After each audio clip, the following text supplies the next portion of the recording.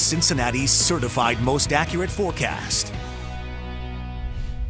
All right, the good news is that severe weather won't keep you up overnight tonight. However, a few rumbles of lingering thunder, flashes of lightning, a little rain out there possibly could, though. The severe weather is all over with. Notice we have no longer any severe weather watches or watch boxes in effect across the area. Just a general soaking rain taking place across the area as I speak. Here's a closer-in inspection within the metro, the 275 loop. You can see a few older flashes of lightning being detected on the radar, and that's probably what you're going to get overnight tonight. This I like to refer to as good sleeping weather, really. Few gentle rumbles of thunder out there as these downpours begin to wrap up. But a good soaking rain from Mount Orab to Georgetown over towards Brooksville and Falmouth. I know some of these areas did experience 3-4 inches of rain earlier this evening when we were seeing some localized areas of flash flooding. The good news is that with this rain coming down, this is not going to make the situation any worse out there right now. Again, these rains not quite heavy enough to prompt flash flood warnings. Even better news, the back edge of the rain coming up on southeast Indiana. So it looks like most of this will wrap up,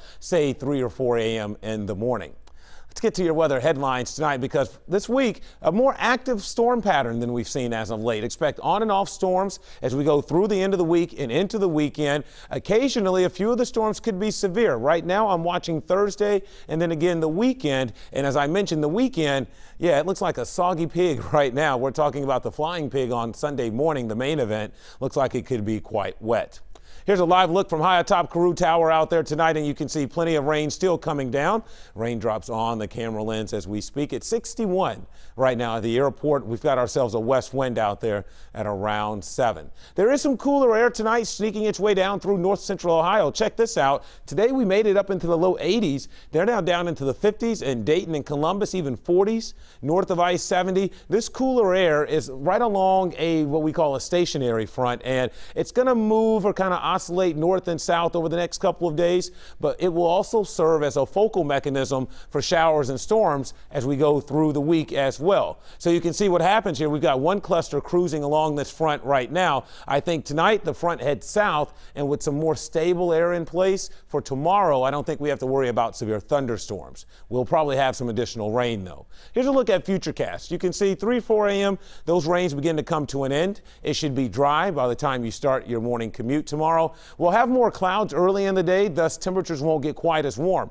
This model pretty much keeps us dry all day, but I do think during the afternoon into the evening hours tomorrow, there could be some scattered showers and thunderstorms. I don't think it's going to be as severe or as strong as it was today, but the idea is that we keep on and off, on again rain through the week here. It looks like for sure tomorrow night, I think we'll have another round of storms, and as that front goes north on Thursday, we'll probably be into some warmer air, and I think this is evidence Thursday afternoon of what will likely be another round of severe weather moving through here during the afternoon and evening on Thursday. That's something to keep an eye on as we time and kind of track these multiple rounds and clusters of storms.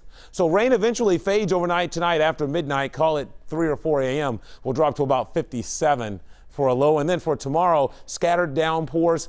Cooler day. Notice with a high of around 70, the atmosphere won't be quite as volatile and unstable. So that's why I say tomorrow I'm not really worried about severe weather.